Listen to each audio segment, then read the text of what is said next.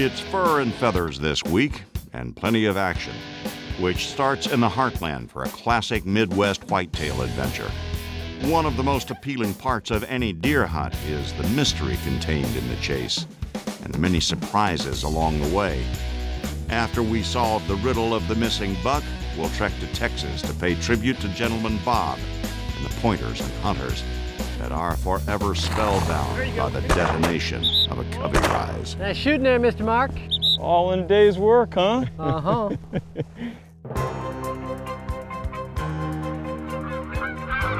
Check out. This is a good day.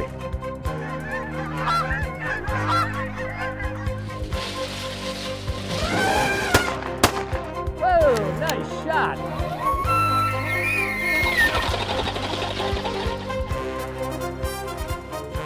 That was dynamite. That was dynamite. This week's episode of The World of Beretta is brought to you by Beretta. 500 years, one passion. The World of Beretta is brought to you in part by Bill Jordan's Realtree, family, friends, and the outdoors. Sacco Firearms, the gold standard of gunsmiths around the world. By Federal Ammunition, every shot counts. And by Beretta Apparel, wear it, love it, live it.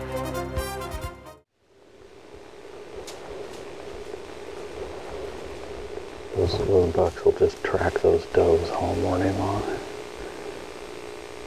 And this time of year is when, like on those bucks and does, the scent glands on the backs of their legs, they can trail each other, whether they can see each other or not.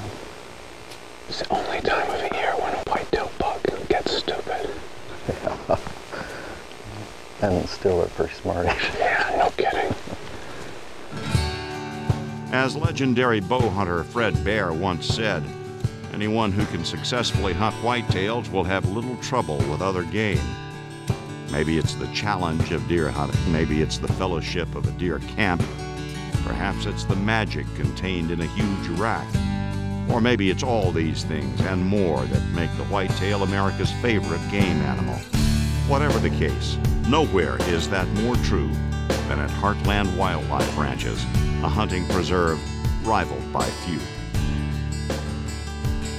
For Jameson Parker, my old friend and co-star on the long-running TV series Simon & Simon, a chance to experience Heartland was too inviting to pass. Jack O'Connor once said that of all the different game animals to hunt, the most difficult was the North American deer, and of the North American deer, the whitetail was the most difficult of all.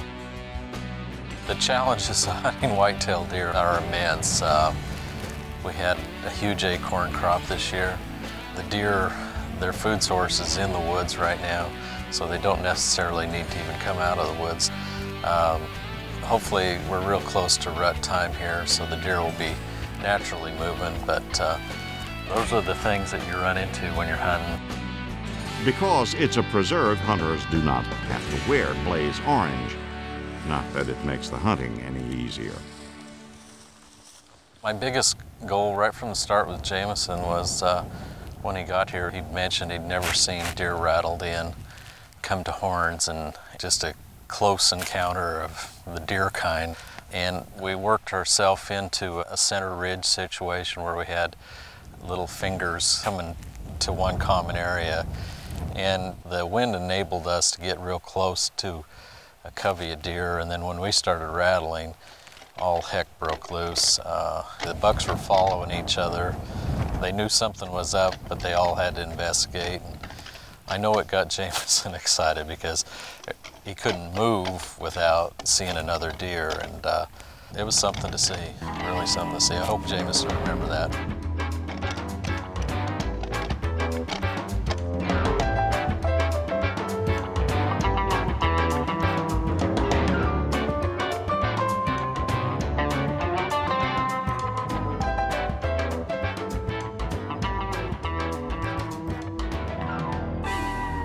I'd call successful rattling when you get deer under 20 yards.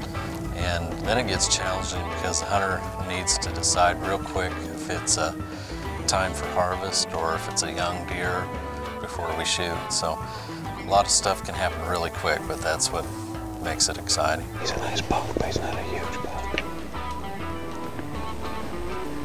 You think? Do you want me to take him?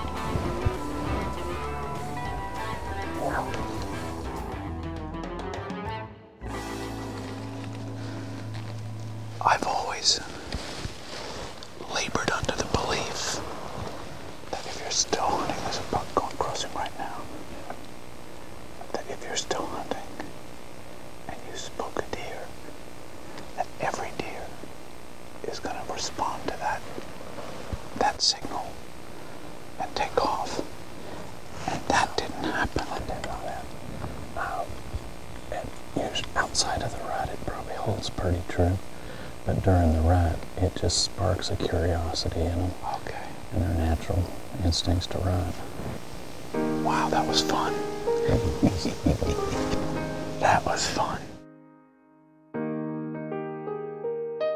Sometimes white-tailed deer can be frustrating. On one of the evenings, we had a nice wide 10-point buck that was probably 5 years old, and he went and laid down in a shallow depression, and so we just waited him out, and next thing we know, a doe comes by, picks him up, they're both gone. And our winter opportunity that just wasn't there for that deer. On the same night, we saw an old deer. We knew it was a big deer from the blind we were sitting in. This buck came to water, never left the tree line, had a doe with him, and it was over 300 yards, and there was absolutely no way to have a shot in the cover he was in. I guess it wasn't our luck that night. That's him, right? That's a long shot. Do you want me to try it? No. Like trophy bucks everywhere, the biggest seemed to appear in the last shadows of twilight, and only for a blink, sometimes seeming like a beast created in an ever-wishful imagination.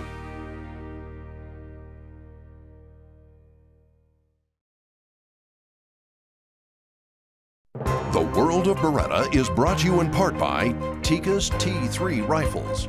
Guaranteed minute of angle accuracy out of the box. Burris Optics, America's #1 sports optics. Hunt like you mean it. And by Safari Club International, first for hunters.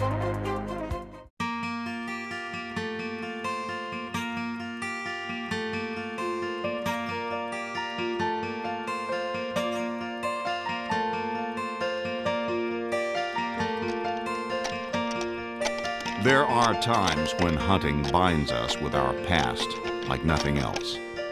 When a mood is a powerful tonic that can bring friends and family to us, if only for a moment, in our thoughts.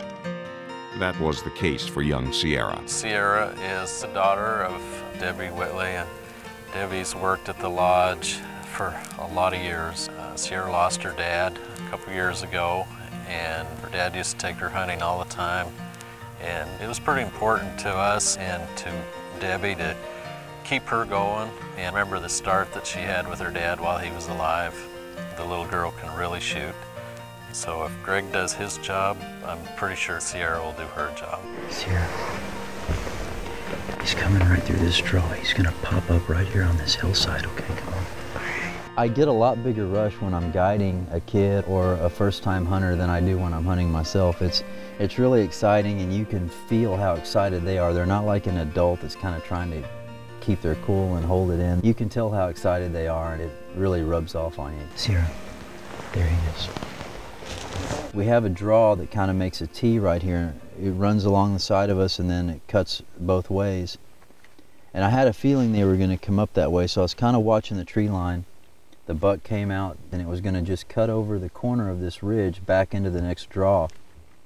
And I got Sierra on a spot where I thought the buck might walk. All right, here he comes. Are you ready?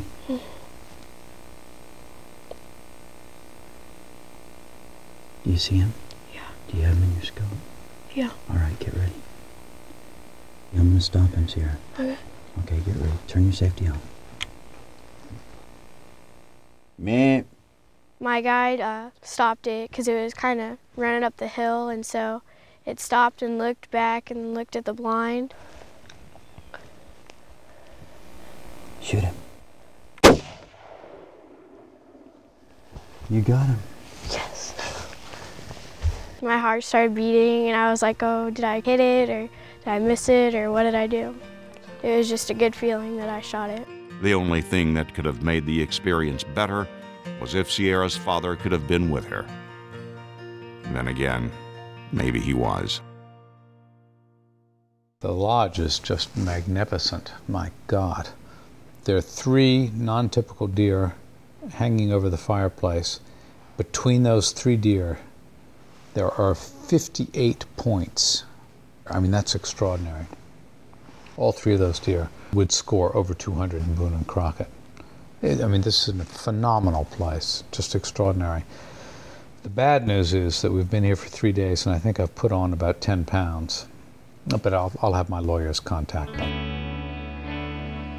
Ah, yes, the occupational hazard of outdoor television.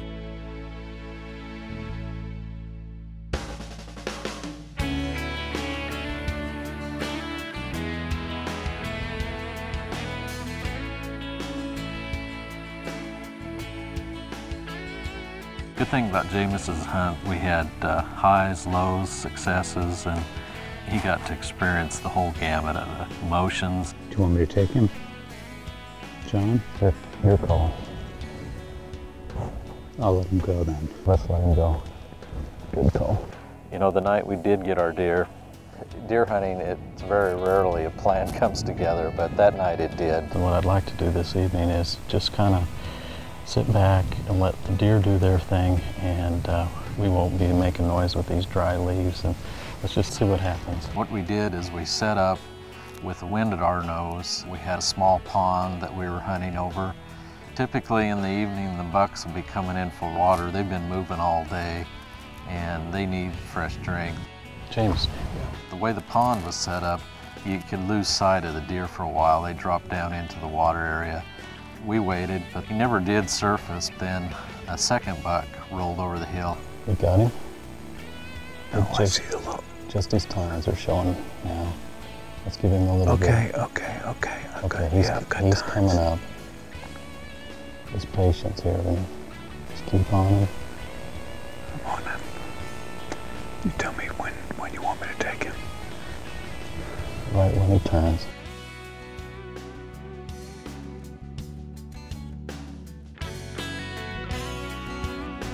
I just had Jameson wait until they cleared the pond and gave us a broadside shot. Keep on second. Okay, he nosedived, he went to the left. The deer I shot today was a nice 10-point. It would have been an 11-point, but had a split on one side that had been broken off in a fight. And the sequence of events that led up to it was unmitigated adrenaline, because here at Heartland, we had more encounters with deer than you would normally in an entire hunting season. It's a major adrenaline rush. When you hunt, you become a predator and you become part of nature, and that's what makes being in a place like this so exciting. The opportunity to do that exists over and over and over, and it's a thrill. It's that thrill that keeps drawing generations of hunters to the deer woods each autumn and to Heartland time and time again.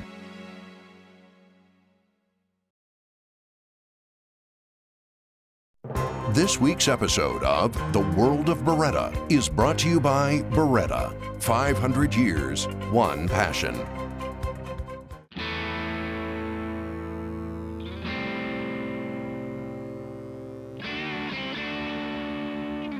Something about being in Texas. Whoa! Whoa! Whoa! Nice shot. Well, let's go. I live in Montana. Montana's a big state, but Texas is got the biggest claim to being the biggest state. And what better place to step on down for a little roughing than at Rough Creek Ranch, located near the town of Glen Rose. Quite the Texas two-step. For old friends and pair of certifiable feather chasers, Chris Dorsey and Mark Pierce, the chance to visit one of the country's most stunning wing shooting destinations was the perfect excuse to escape the northern winter and exercise the Berettas. I've known Mark Pierce for many years, and as a guy who's really a student of the game. He's spent a lot of time hunting birds, he trains his own dogs, but more importantly, he's just a great guy to hang with. Well, it's just like automatic. I think he can shut his eyes and still hit these birds.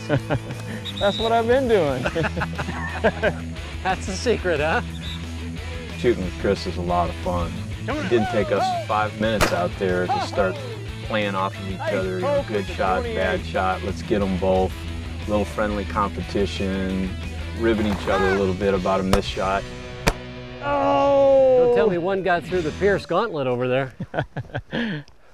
You come here and the first thing you do is you head to the Beretta room, pick out your guns. If you don't want to fly with guns, they've got a full complement of Beretta shotguns out there. There's sort of a classic set of circumstances with a great quail hunt. Obviously it begins with a great property like this. Then you've got great dogs, and then you've got great guns. And for me, being an avid waterfowler, I shoot a bigger gun a lot of times, a semi-automatic, but just pulling one of these Beretta over and unders off the shelf, sliding it up to the shoulder, having it fit so well, and having it be the perfect gun with open chokes for this kind of shooting just made everything excellent. What we got going on here? Oh, whoa! Something going on here, big. That's fairly serious. Whoa! Give him the high-low 1-2 here, Chris. Okay. Mark! Nice shot! A big quail! Boy, did that bird sit tight, huh? You did hear? Pretty point, too. That was. Just nailed it. There's lots of wild birds supplemented with release birds. In addition to the bobwhite quail, you've got lots of pheasants and chukars. So you get this change-up combination out there. You walk in over a point, you're not really sure if it's going to be a bunch of targets coming out in the form of a covey of quail, or if it's going to be a rooster or two, or maybe even a couple of chukars. Here we go, guys. There you go. Look at that, a matched pair. These dogs look very serious. Look at that. Ooh, beautiful. Oh, more quail, maybe. Whoa! What? There you go. Chucker. Oh, I love chuckers. Here. Here, let's go. Good shot. You're being way too kind today. Whoa! Good shot. He's down. 2 chuckers. That was a slippery chucker right there.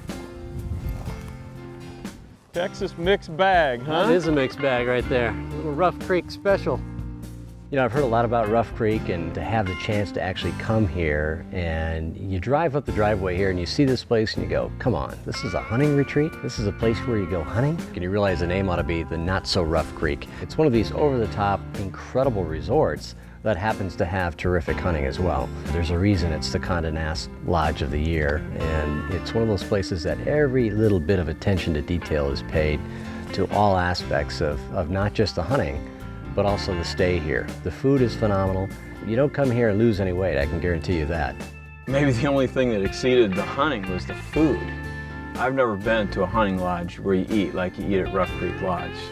Starting with a 3 or 4 course breakfast with gourmet dishes and fresh fruit, spectacular lunch, and then a dinner that's beyond description. Fine wines, lots of game, 5-star gourmet. This is as good as it gets. Just a wonderful, wonderful retreat. I mean, you can come here and just absolutely immerse yourself in the best of the best. There's no destination any finer than this. And when it comes to wing shooting, it's pretty hard to beat the bird action here as well. Here. Oh, look at this. Looks real serious. Whoa.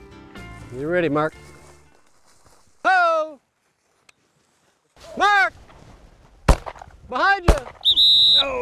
Oh! Shoot him again! Maybe more in here. Got a point up ahead.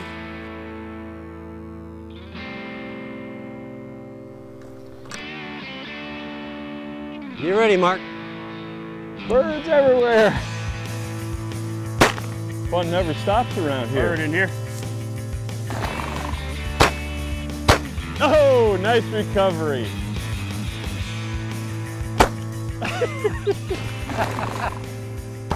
Chris is an excellent shot, and I hung with him, so I was happy for that. He's really a kindred soul. He's the kind of guy that really appreciates what he's experiencing when he's out here at Rough Creek and seeing just a phenomenal hunting situation. And that concludes the audio portion of our tour. Thank you for coming, ladies and gentlemen. Mark is performing nightly, 7 to 9. Don't forget to tip your waitress.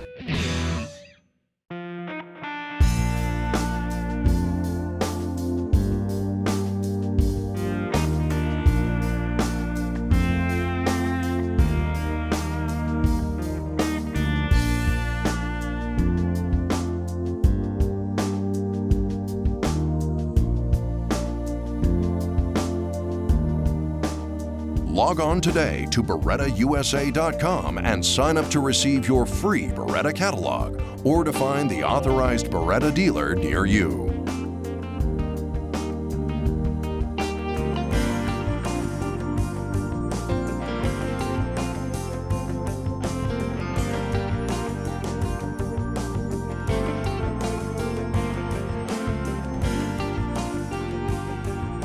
Want more on whitetail hunting? Check out the Ultimate Whitetail Library by calling toll-free 1-800-850-9453.